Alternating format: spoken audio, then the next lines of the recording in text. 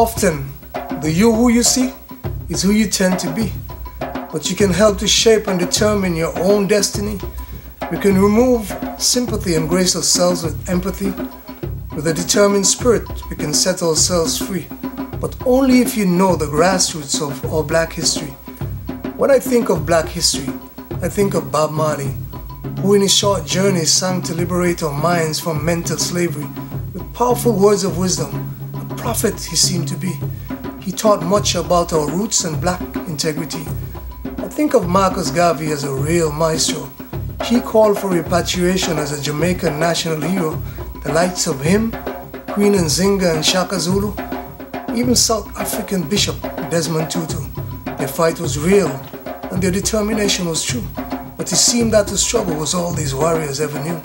I think of the late great Madiba, aka Nelson Mandela, whom because of endurance, grace and stamina, many would refer to as a modern-day Goodfellow. He, as we know, liberated South Africa and taught Blacks and Whites to love and appreciate one another, even in this yet current complex era.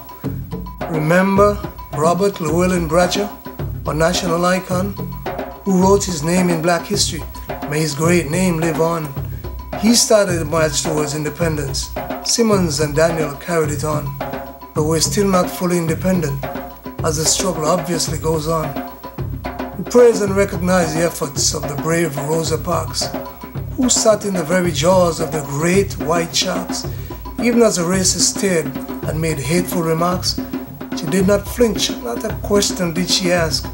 No matter how they hissed, no matter how they cussed, she held firm to her seat on that cold passenger bus, as she realized her bold statement to the haters was a must.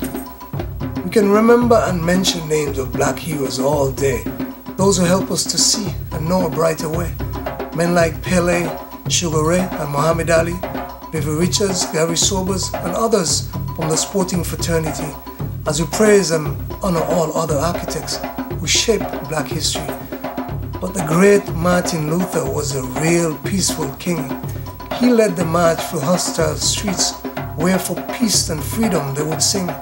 Even as they turned their dogs and water hoses on him, he never gave up.